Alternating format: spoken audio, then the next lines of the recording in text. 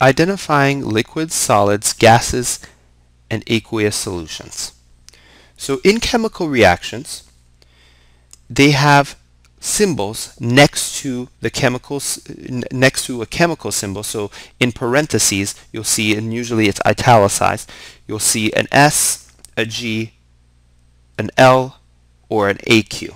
So the answers we have here, L, S, G, or AQ.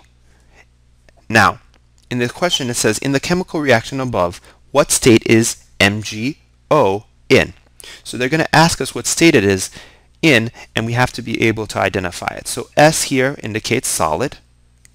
This S indicates solid.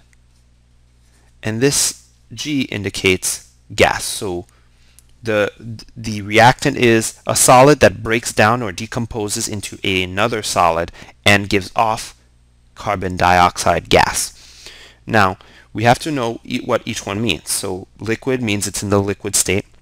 Solid means it's in a solid state. Gas means it's in a gaseous state.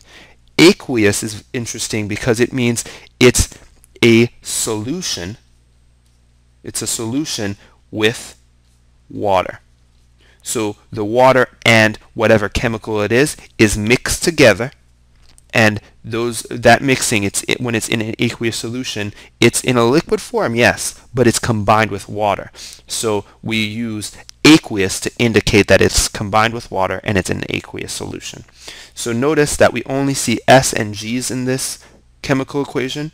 We could see gases, or we could see liquids or aqueous solution in other equations, but only solids and gases exist here.